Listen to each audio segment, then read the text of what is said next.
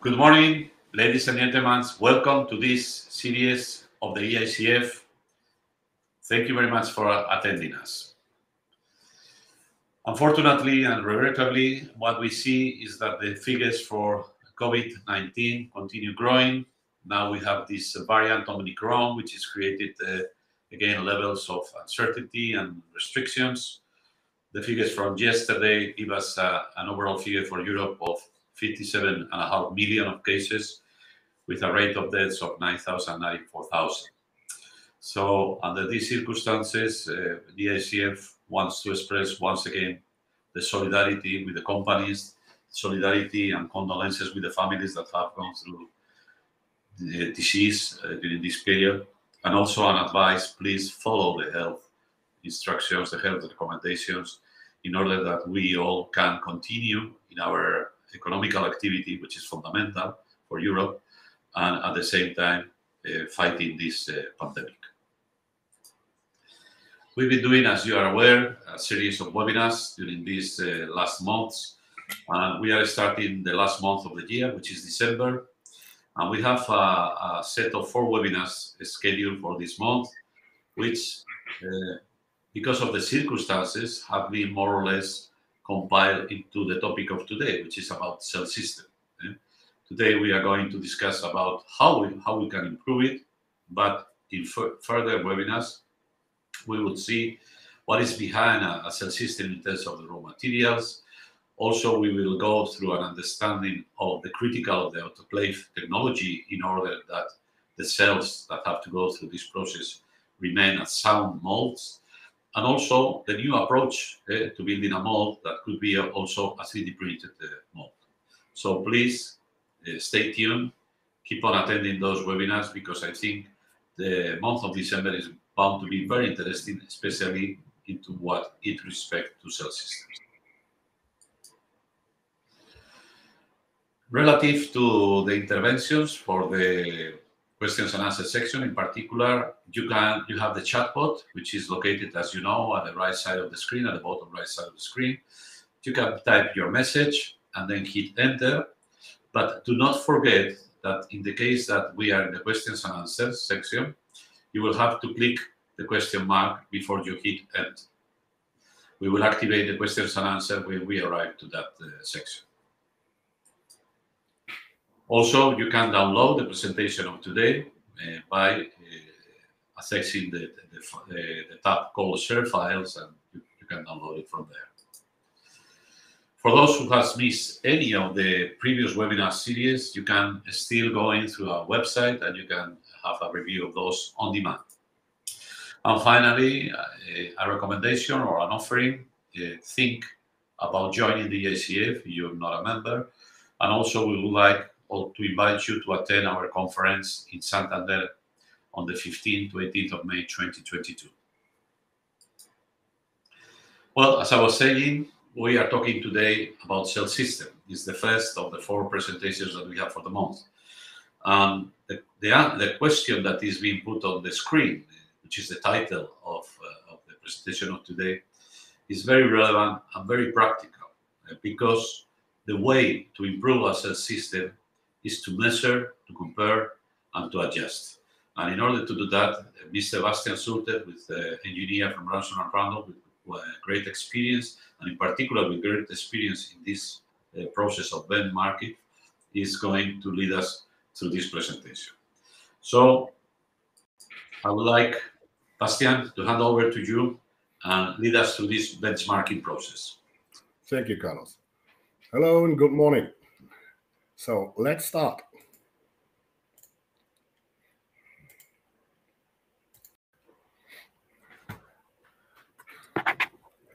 So if you want to improve your shell system, we say benchmark it. And benchmarking is, I will walk you through this whole process, because this presentation will cover the importance of benchmarking your shell system and how to do so. We will also cover advancements in ceramic shell technology. And finally, I will walk you through the R&R foundry consultation process, and we'll share several customer success stories with you. So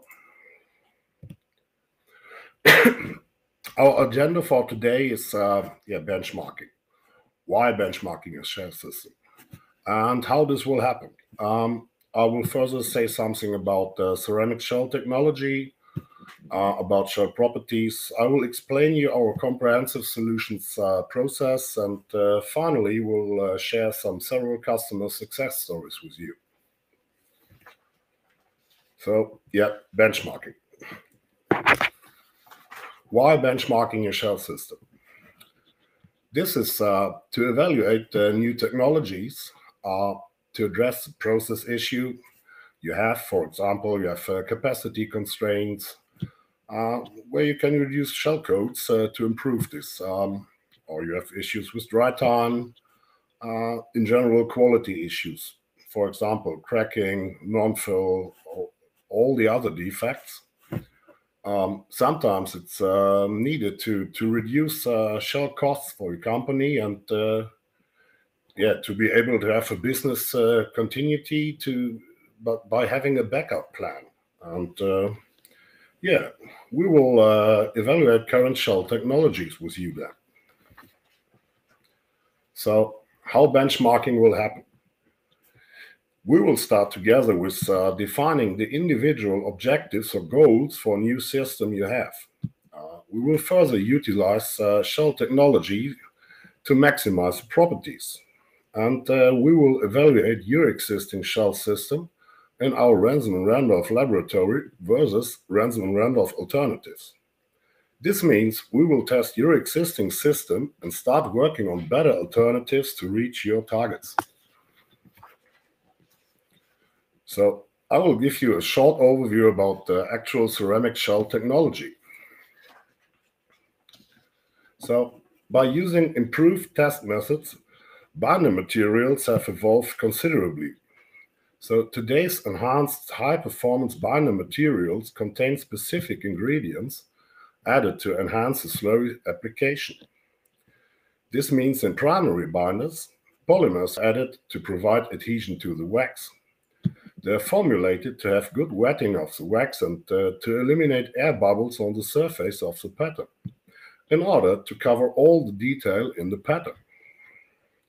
There are some specific longer life binders, some are pH neutral. This always depends on your needs. So in backup binders, polymers are added to act as a film former. They help reduce moisture wicking of previous or subsequent coats under the shell so that they can enhance drying. Tough polymers are included to increase green strength. So these backup binders can also prevent against elastic deformation. Polymer-enhanced high-performance binders are designed to eliminate many of the defects that are associated with straight colloidal silica binders. All of them are working with different refractories, blends. Some include fibers, some not. This is always specific for each customer's needs. So let's talk about shell properties. Shell properties are defined in different ways. Let's start with modulus of rupture. It's in short MOR. So MOR is an intrinsic or inherent material property. However, due to the nature of the ceramic shelling process and the multitude of input variables, both process and product related, the shell system cannot be defined by a single number. As with any property in a foundry, realistic process limits and/or specification limits should be established. The two most common measurements of shell strength are the modulus of rupture, MOR, and adjusted fracture load, AFL. So again, MOR is an intrinsic material property of a shell strength, which is measured through a three-point bending test. It measures the maximum stress a sample can handle. AFL is performed by the same test, but takes sample thickness into account and is therefore a measurement of load-bearing capacity. Thus, a shell with a lower MOR can achieve the same degree of crack or fracture resistance, AFL, but with more shell thickness. So, shell thickness is normally increased in two ways: by using more total coats or by applying thicker individual coats.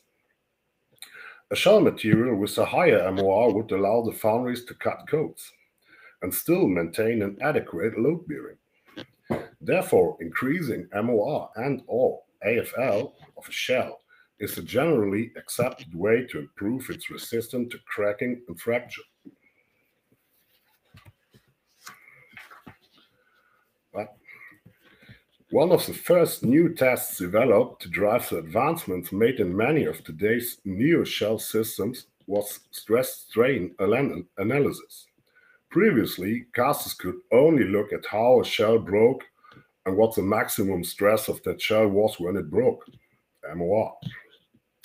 When we started to look at the max stress or the MOR using a stress-strain analysis, we were able to analyze the impact of the flexibility of the shell system.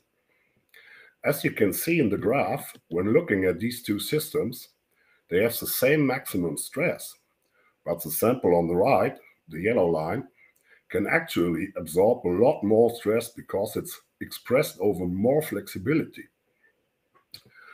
Another test developed to drive industry advancement was the edge strength test. This test was developed specifically to look at the strength of the shell by determining what the strength is at the shell's weakest point on a knife or trailing edge. This test is run by splitting the shell and measuring that edge of the shell.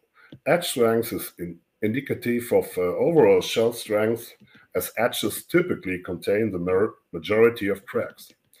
Therefore, if the edge is strong, it's a good indication of a strong overall shell. Further shell properties. So, permeability, always important. And testing a shell's permeability helps to understand how gas passes through the shell wall. It is important to note that while permeability can be tested cold or at room temperature, at Ransom and Randolph we prefer to test hot permeability because this method best simulates what happens during the actual dewax process. Another standard way to test the shell's permeability is to utilize the ping-pong ball method. This involves taking a ceramic tube and gluing a ping-pong ball on the end of it. You then build a shell around it and force air through it to measure how that air is forced through the permeability setup. This brings us to the gas flux. So the gas flux accounts for shell thickness and is a more realistic measure of permeability because a thicker shell is more resistant to gas flow and therefore has a lower gas flux. So these tests take thickness into account because, as I told you, thicker shell has more resistance to gas flow.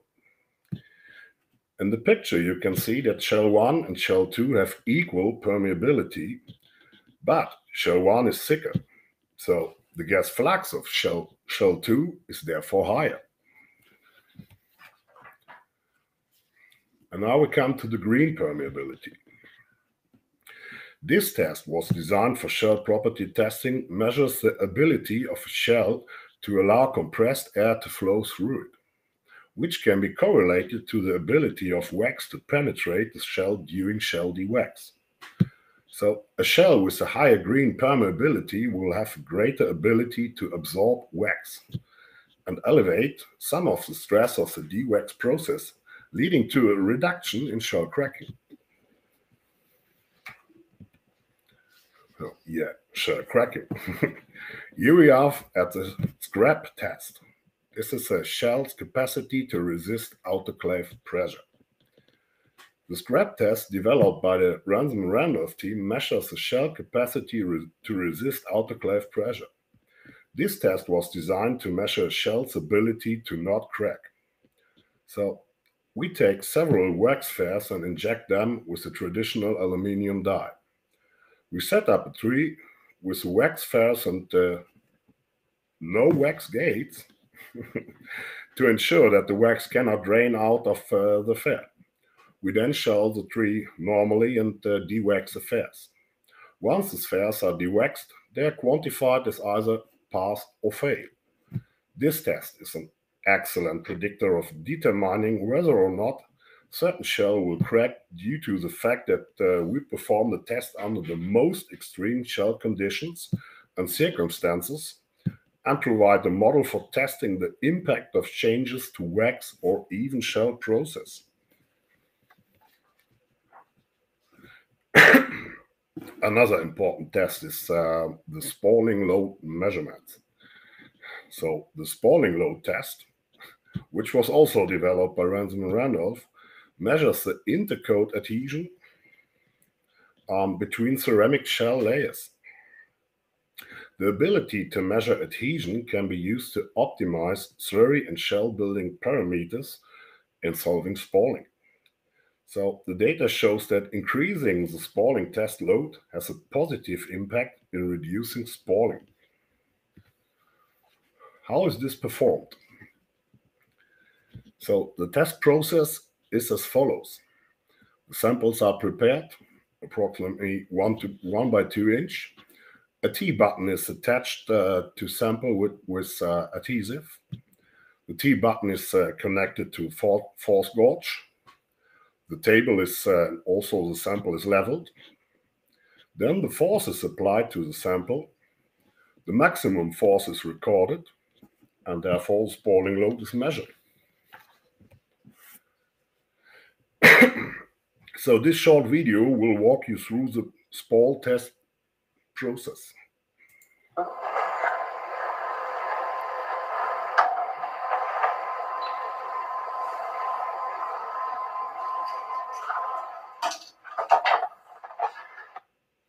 I will show you again.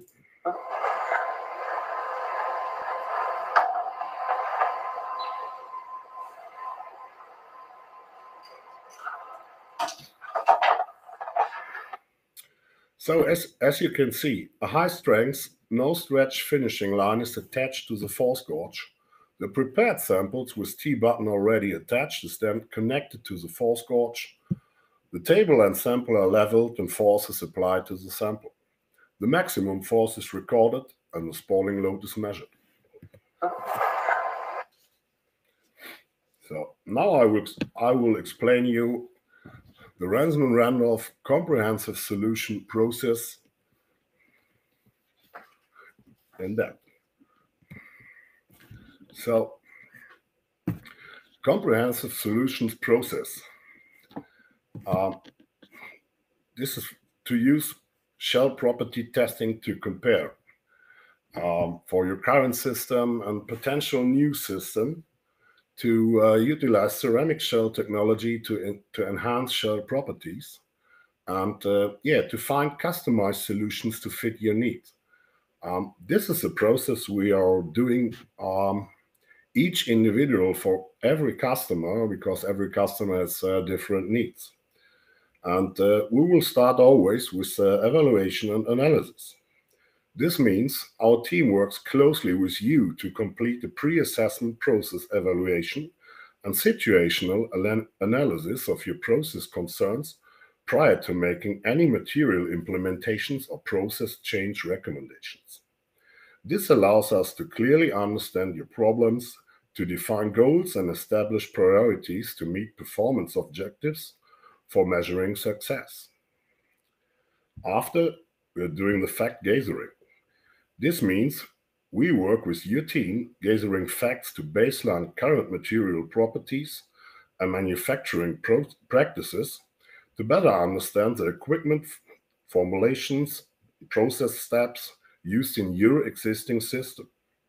We take the time to determine what is happening as expected versus deviations from those standard expectations. This phase includes Ransom and Randolph laboratory testing to narrow down suspect process variables, assess material options, and identify the best solution for your foundry. Then we make a proposal. So our team evaluates the information gathered to tailor a proposal specifically to your facility, including a statement of problems, a list of goals, and a clear action plan for the team to evaluate and implement.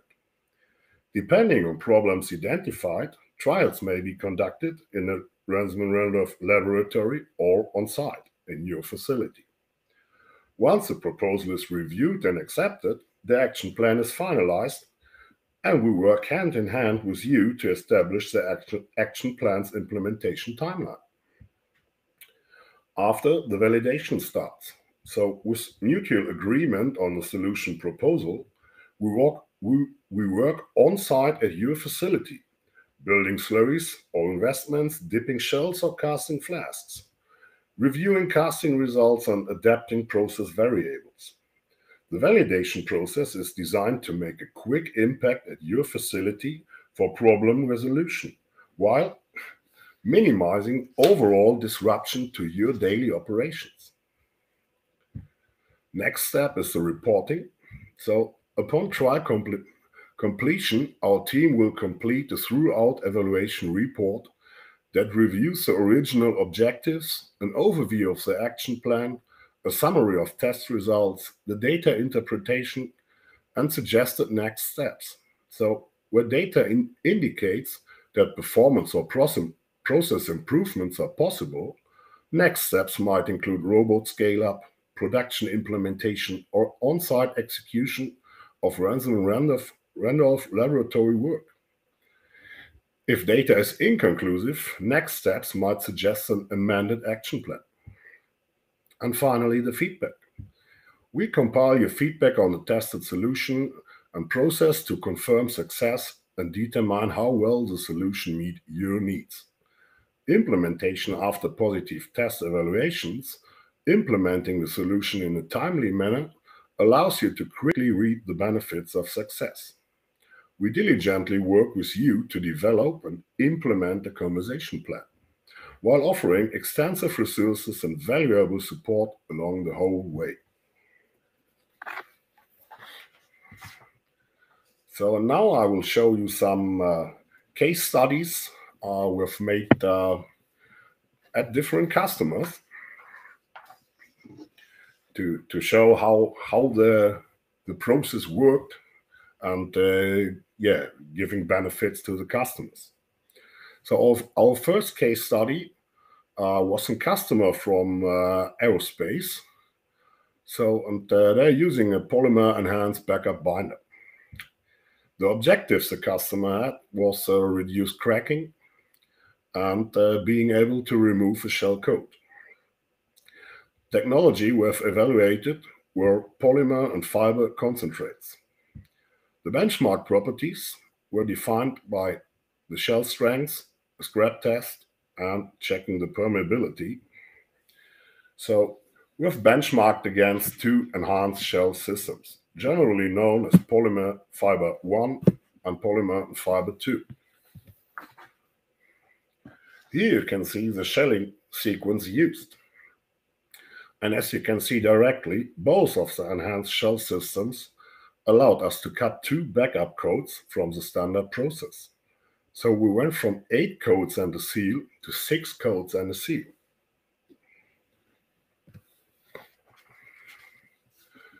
Yeah, testing conducted was for sure the shell strength, MOR and AFL. This was measured in green, in hot, and in post-fired states. The permeability was also measured, and finally we utilized the scrap test. I've normalized the data to the current shell system. This allows you an easy comparison between the systems. As you can see, even at 2 less coats, the enhanced shell systems were still 5 to 10% thicker and had significantly higher green strength and permeability. So the enhanced shell system also had much higher green deflection and a lower post-fired MOR due to the polymer content of the binders used. This allows you an easier knockout, an additional benefit. So now come to the scrap results. As you can see, the current system we have set on 100, and yeah, as you can see directly, the polymer and fiber 2 system offered the best overall solution to meet the objectives. The cold reduction, remember, we have reduced them by 2, and increased crack resistance. So customer made the decision and changed to the polymer and fiber 2 system and eliminated the cracking issue while being able to remove 1 to 2 shell coats reliably.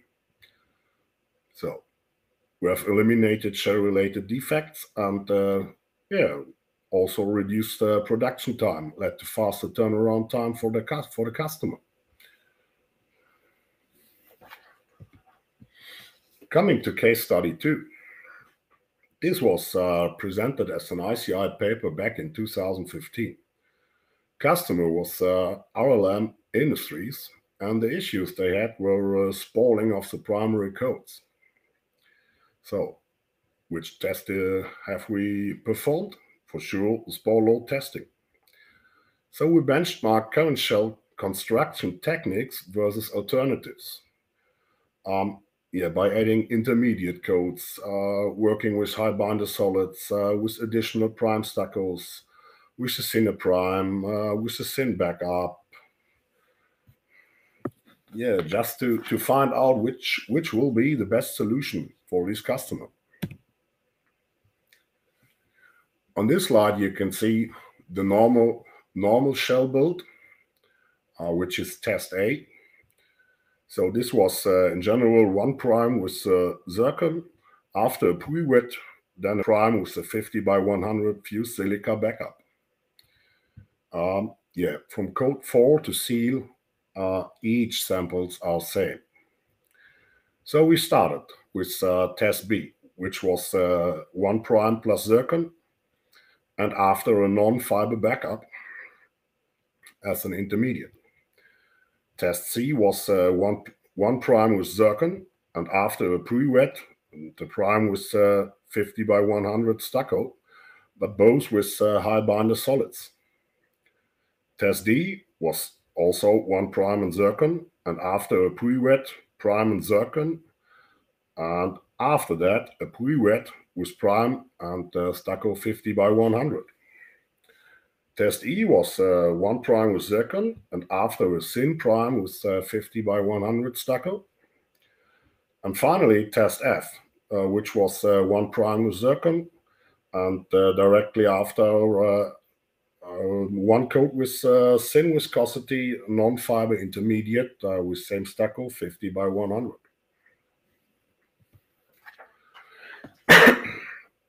So here you can see the spall results. At the bottom, it's in relative scale, and you can see directly that system E with 1 prime and zircon, and after the thin prime with the 50 by 100 stucco, will give the best results at spalling tests.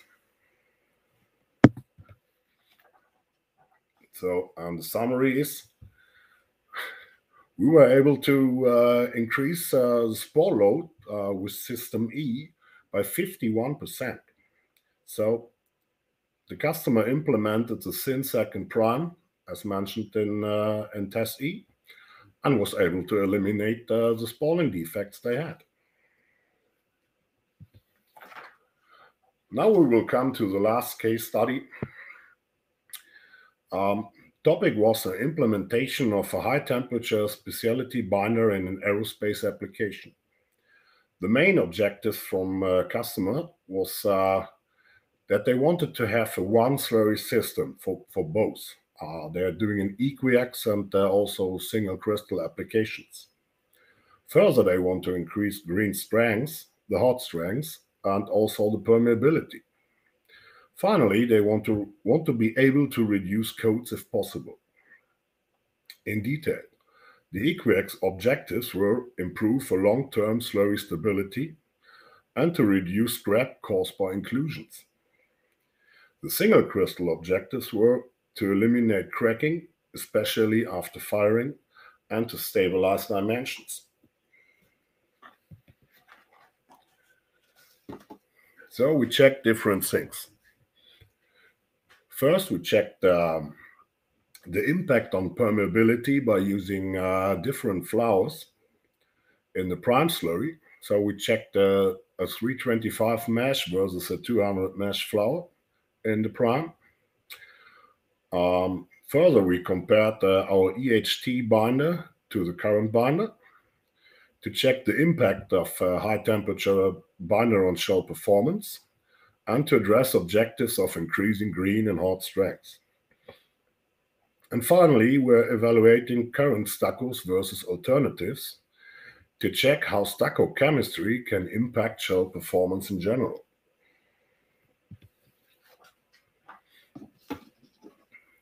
So samples which were built for the following test we have tested the green MOR, we have further tested hot MOR with at two different temperatures at 1200 degrees C and also at 1350 degrees C. And finally, we measured the hot permeability at 1000 degrees C.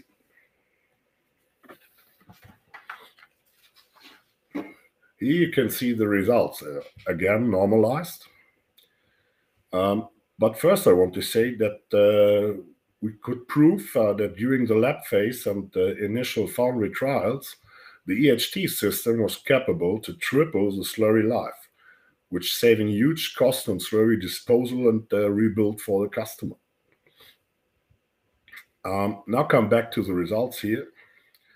The hot strength was considered sufficient to resolve the bulging issues, but green strength issues were encountered, and we decided to combine the EHT binder with our proven MXCXL concentrate and also with our MXCXL X2 concentrate, which is a half fiber system.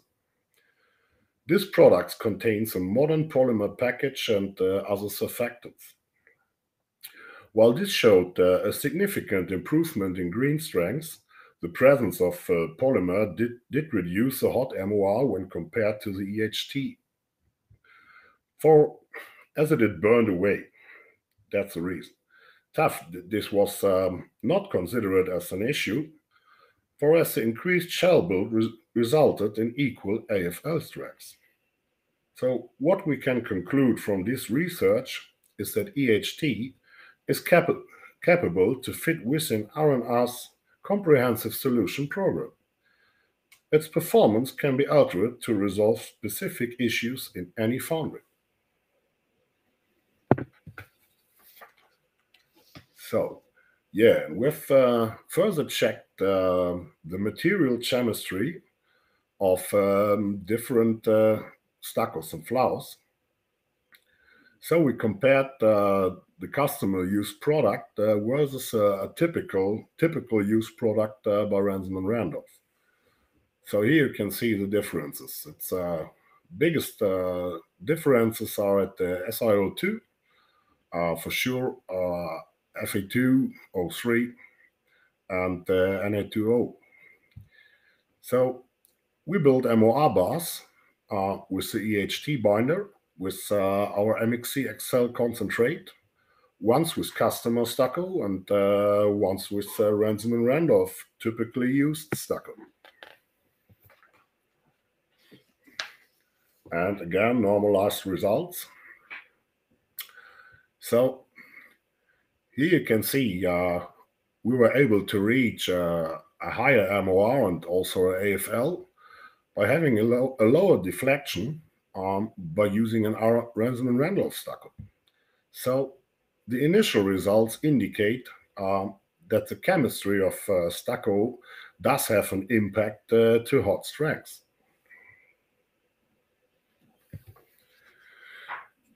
Yeah, but in the final end, we made the proposal to the customer for validate our results by trials in the facility, but as you all know, something happened, and therefore the project was delayed due to COVID pandemic.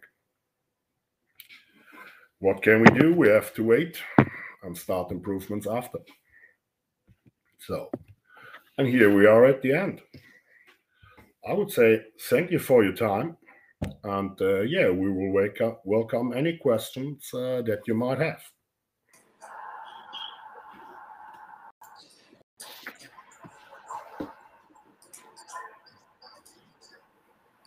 Thank you very much. The question and answer mode has been activated. And as I say, when you make your questions, please don't forget before you hit enter to click on the question mark symbol. At the bottom of the screen, when you type your messages, there is a question mark symbol that you need to click. Well, it's a very interesting process, the one that you have presented, Bastian, because I guess that in any foundry, one of the elements that we are always looking at is about the cell system.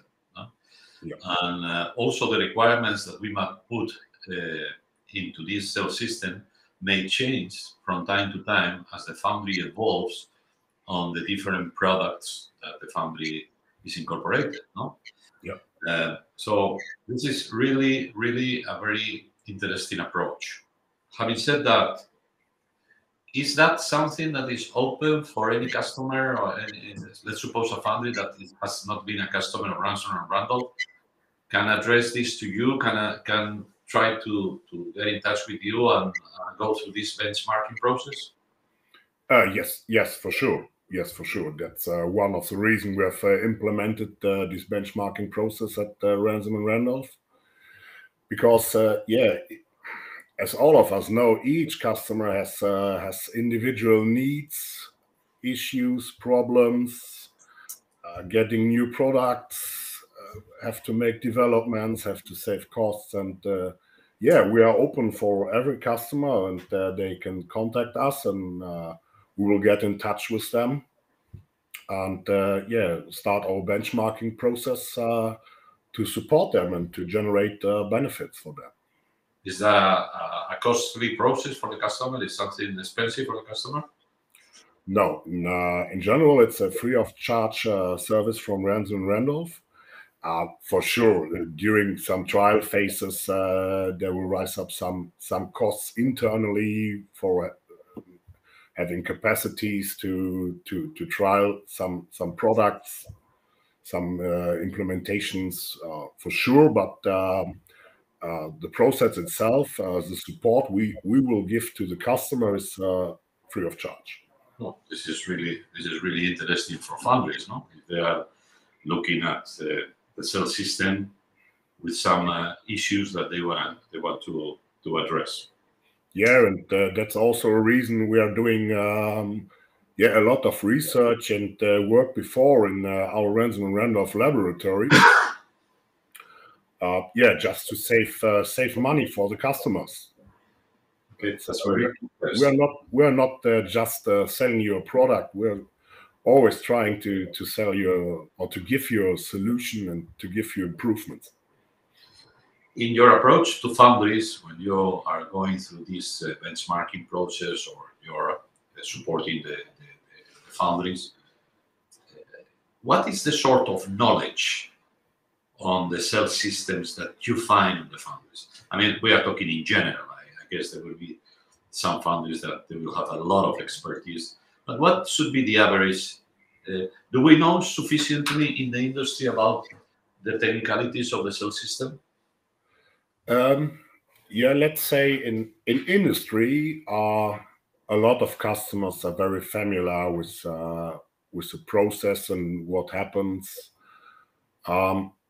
Yeah, but for sure there are always some new things or some really specific things where it cannot be or have always been able to have the complete knowledge. And yeah, we have also some smaller customers who just start with shelling process, and yeah, there we go. And yeah, let's say we will set them up. We will give them knowledge about the process, what happens, what you have to do when, If some problems rise up, we give technical recommendations. It depends a bit on the level. If it is a really small company or it is if it is a big one, so using ceramic shells since decades. It's clear, yes, absolutely. One topic that you have not mentioned in this benchmarking process is the effect on dimensions, because I mean, when you are looking to change the cell system, you are looking to get rid of the cracking, or you are looking to make it compatible, as you have explained, EQR single crystal. There are certain drivers, might be environmentally driven. There are certain drivers that you are looking for to change the cell system. However, you have a collection of parts, you have a portfolio of parts, you have the tooling, you have your shrinkage calculations. How this is looked at when a change on the cell system is there?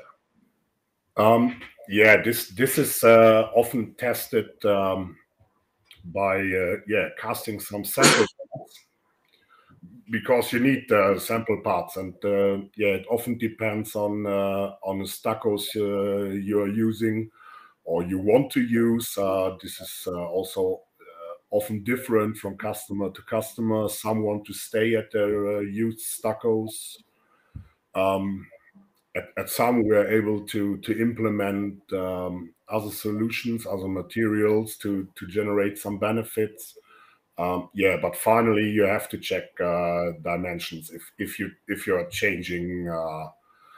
For example, the stucco completely or so, and we can do this on small parts in our facility. But often it's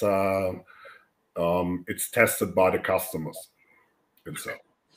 We have some question here. We have a question from Roche Gadari, from Josh Fisher, so casting solution. Let's put this here. Do you have the measurement permeability in high temperatures? Do you think the results, considering the standard deviations, are useful to say a cell is good or bad? If I understand this question right, we are checking permeability at high temperatures, and it always gives us some good overview. So I think the approach of the question is from a statistical point of view. Do you repeat all these tests in order to have a statistical result or analysis of the data that are being measured? Yes. And yes, I would say these tests are useful to say if a shell is good or bad. Okay. So we have a lot of data in the back as well to be able to compare to. Okay. So if we do not have any more questions from the audience, I would like to express my gratitude to Bastian for this excellent presentation. I think it is important not only to have the ability in the cell systems to apply a good and sound statistical control in the daily operations, but to analyze the competitive position of your cell system versus your target. Because another aspect that you have mentioned, it was really interesting, it was a slurry life. So you are looking to solve some problems. You are not only solving the problems, but you are getting an additional advantage by having a higher slurry life. So I think this exercise of benchmarking the cell system is a must for any foundry that want to remain competitive, both from the technical side and from the cost point of view. Yeah. So once again, Bastian, thank you very much for this presentation. Also, thank you to Ransom and Randolph for this courtesy, and the floor is yours to say the last word to the audience. Yeah, it was a pleasure for Ransom and Randolph to give you this presentation. If you are interested in improving your shell system, please go to the Ransom and Randolph website or contact me directly, so that we can get in touch and solve your issues. Thank you very much. Thank you. See you. Goodbye. Bye-bye. Bye-bye.